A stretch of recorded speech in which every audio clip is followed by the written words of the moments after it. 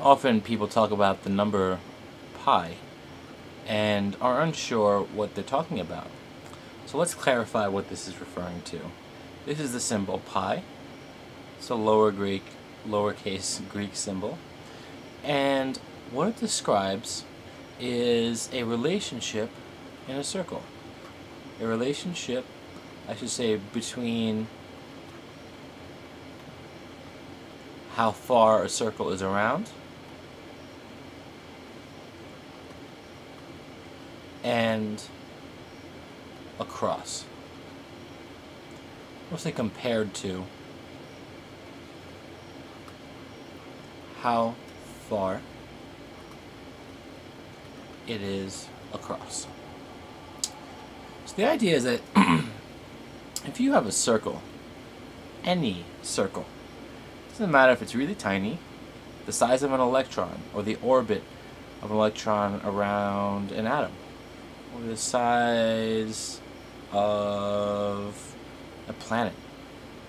It doesn't matter, a hula hoop, a donut, anything. If you have a circle, something always happens, and that's what pi is talking about. It says that, let's say you walk around a circle. You're walking around. And then you say, okay, I want to walk across this circle. So you walked around it, and you walked across it. Doesn't matter how large or how small a circle is, the distance that the circle is around is always about 3 times longer than it is across. So if you walk around a circle, and let's say it's 30 feet, then you know it's going to be about 10 feet across. This is their special relationship. We use some other words to help us describe this. We use words like diameter. We know that a diameter is a line that goes through the middle of a circle and across it. So when I say how far a circle is across, I'm referring to the diameter. Another word we use is circumference. A little bit longer of a word. But the circumference, as you can see where I've written it, that's our word for how long a circle is around. So pi, we said it's a relationship between how far a circle is around compared to how far it is across.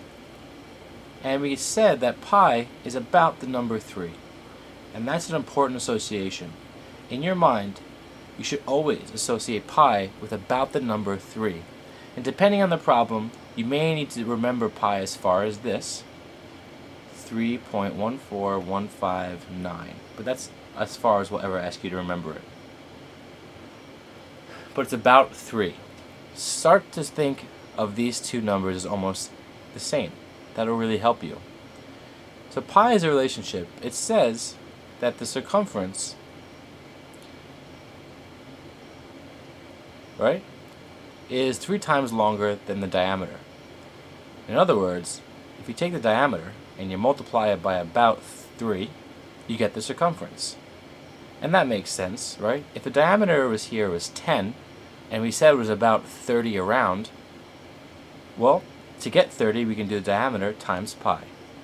And that's circumference. And here's one of our first formulas. Circumference is diameter times pi. And that's because the circumference is 3 times longer than the diameter.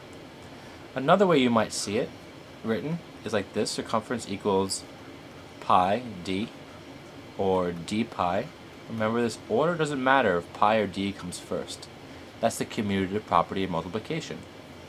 One other thing we need to know is what we call the radius.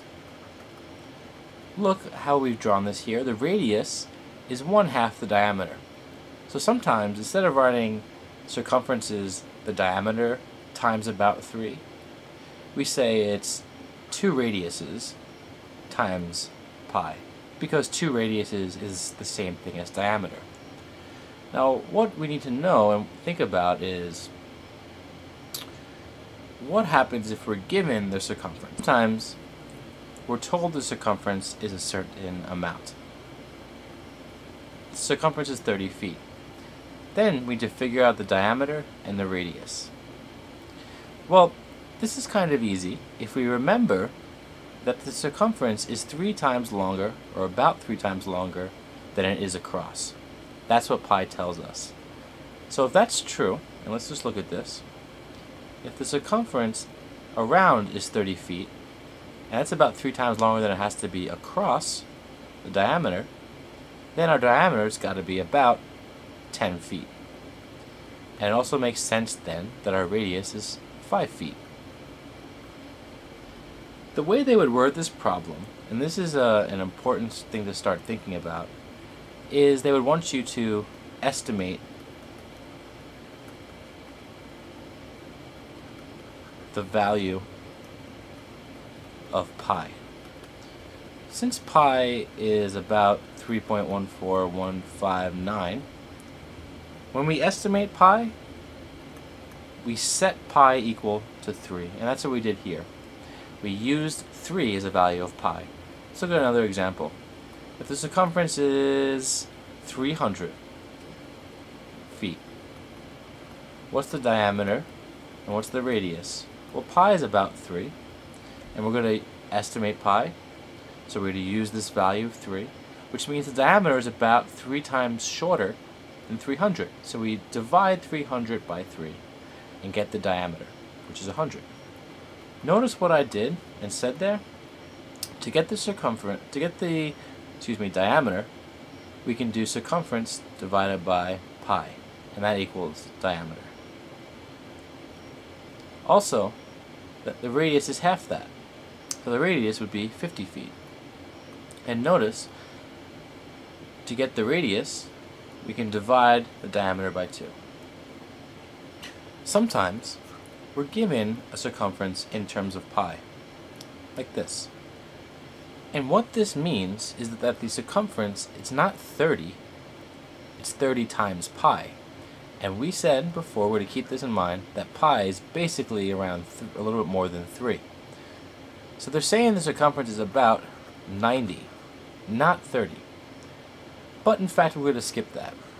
Because when they give you something like this, they're writing the answer in terms of pi. They're using pi in the way they write out their value. So they would say, what is the diameter exactly? Or what is the radius exactly? So we shouldn't worry about the fact that pi is irrational and that we have to memorize it to about 3.14159. What we should remember is the formula for circumference is that the circumference is diameter times pi. So let's think about this in terms of actual physical placement. I'll write this equation below. Look at these two equations. This circumference matches that symbol. This pi matches that symbol.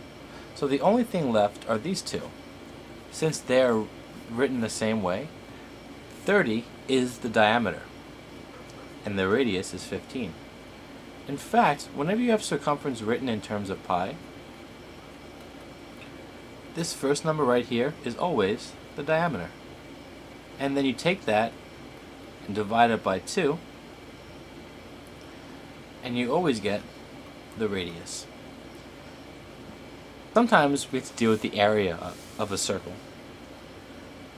Area of a circle, let's write that formula out because I'm sure you've seen it before, is pi times the radius, or radius squared.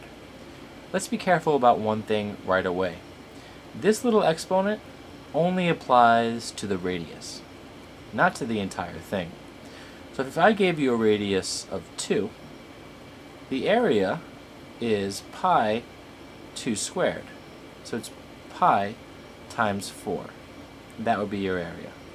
Notice, I didn't do 4 times pi and then, 2 times pi and then square pi as well. I left pi alone. That's the idea.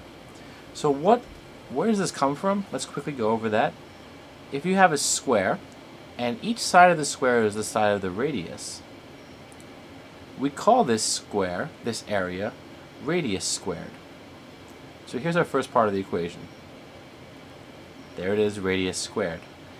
Now the interesting fact is that if you took this square and you cloned it, put it over here, and then you clone that, and you put it over here, and then you clone that, well, we have 4 radius squares. But in fact, if we want to know the area of the circle, that circle right here is exactly equal to a little bit over 1, 2, 3 squares. So 3 squares make a circle, about. And that's where this comes in. It's saying 3 times the size of the square gives you the area of the circle. So how do we apply this idea? You might see a problem where it says the area of a circle is 100 pi. This is written in terms of pi. Think about our equation, pi times the radius squared. So when you have the area in terms of pi, this number is the radius squared. So all you need to do is find the square root of that number. And that makes sense. If your radius was 10, your area would be 10 times 10 times pi, or 100. And that's your radius, and your diameter is double that. Let's look at another one. Let's say your area equals 36 pi. Same idea. This number, 36, equals your radius squared. Right? It's right there in the equation.